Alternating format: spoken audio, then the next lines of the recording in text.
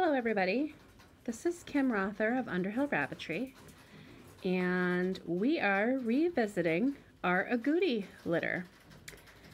Now you can see that I have 1, 2, 3, 4, 5 chestnuts, and then this one on the end, dun da da da, that is a chinchilla. Remember how I said in the first video that there was a lighter baby and it was just a tiny bit lighter? And I thought it might be chin? That is definitely a chin. You can see that it is silver in color and it's got all that white ticking coming in. So, cute little chin. Was right about that. And then here are all the chestnuts. Let me pick one up for you. They're very active now. Yep, there you go, little white belly. And there's the brown ticking. So, they are all very healthy. Mom is doing really well with this big litter of 6. She's feeding them. They are all fat and thriving. So I'm very pleased. Notice I don't have any tan pattern rabbits in this litter. Again, they all sort of look like black otters when they were born, but they've all come in with Agouti ticking, 5 chestnuts, and 1 chinchilla. Now the reason that the chinchilla is silver is because it carries the chin gene, and the chin gene takes all the yellow out of the coat. All this that makes that brown color. Now I have another litter.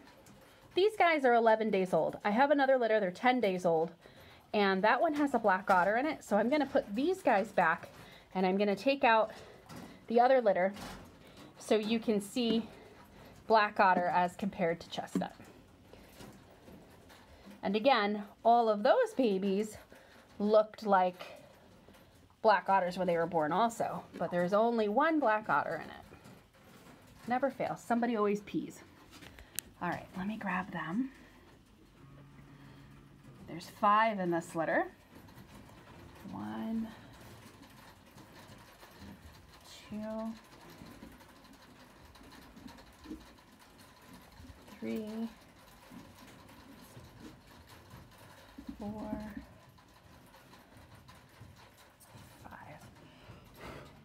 5. There's the black otter. So as you can see, there are 5 babies, and look at that, our eyes are open. I think that's the first time today. In fact, the other eye is not open, just the one. Congratulations. Oop, and I think the black otter's eye is open too. Look at this. These babies are 1 day younger, but a little bit more advanced. So, whoop, itchy. Very cute. So yeah, these guys looked exactly like that other litter. I didn't show you guys these guys as babies because we used the other Agouti litter, but these guys looked just like them. They all look like black otters.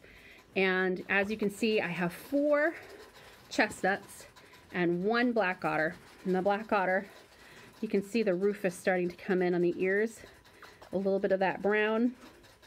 And then here's the white belly. And behind the nape of the neck, you'll see a little bit of color. It's really faint, so I don't know if you guys will be able to see it. Really faint. There it is.